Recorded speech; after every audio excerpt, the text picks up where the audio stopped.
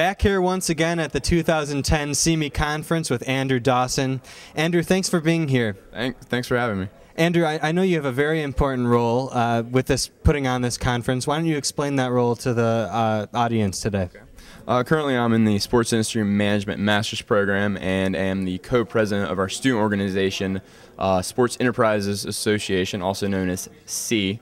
It's in its first year, so we were kind of enlisted by Matt Winkler, our dean, to help do some of the grassroots marketing and get the students and event staff involved for today. And obviously, it's sold out again for, what is it, the third consecutive year? Yeah. And it's really great because there's all these networking opportunities and there's so many great panelists. Do you have any particular panelists that you're looking forward to hearing speak today? Yeah, I think all the panelists, are amazing. They've been proven successful in the industry and are great. I'm looking forward to seeing Glenn Shin of EA Sports, just because everyone's familiar with the brand they've built in Madden and FIFA and all these games, and turning these sports games into their own brand, and just kind of learning how he goes about the global development of that. So it's not just U.S. focused, but for the entire world. Absolutely. I'm really excited for this two-day event. We're down here at the Washington Nationals ballpark. It's a great atmosphere.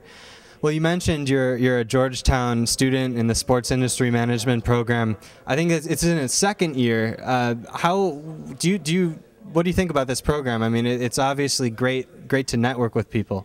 I think it's just the best opportunity out there to have people in the field who have been in your role where you are, who want to get in the industry, to help you, to guide you, to give their feedback, their real world advice. I mean, we've had a sitting GM, George McPhee, as a professor. I mean, where else offers that? We have people from Octagon, Sports Agency of the Year in 2008, NFLPA. These are people where you want to be. I mean, who else is going to be better able to tell you how to get there, and it's just continuing to grow with more and more amazing people and opportunities.